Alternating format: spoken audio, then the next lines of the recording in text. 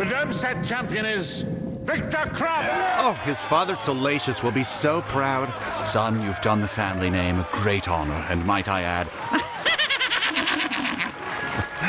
Yep.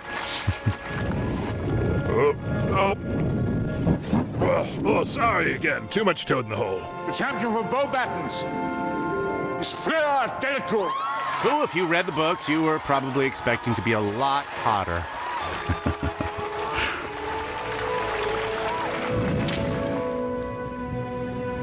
The Hogwarts champion, Cedric Diggory. Well, Krum has a difficult path ahead of him. One opponent is meek, dainty, and feminine, and the other is a French chick. Excellent! We now have our 3 champions. And many more of you are left crushed with disappointment. Only one will go down in history. Only one will hoist this chalice of champions, this vessel of victory, the Triwizard Cup. Which, if you bring it into any Fuddruckers, they are required by law to fill with honey mustard. So the Triwizard Cup, though goblet-like, is different than the Goblet of Fire? Yes, Mike. Can you explain that without using the phrase Beetle the Bard? No. Then please stop talking.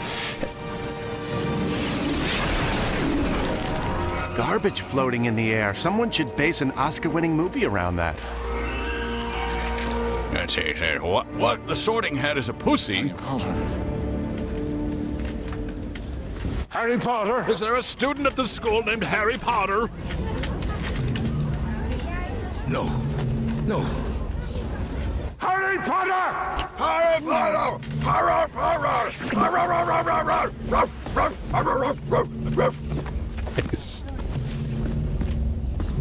Ron is bothered by the fact that something extraordinary happened to the boy all the extraordinary things always happen to.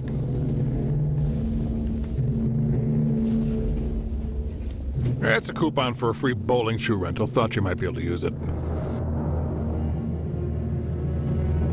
I can only imagine the suaveness Shia LaBeouf might display in this situation.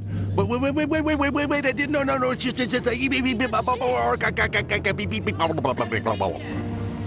something like that.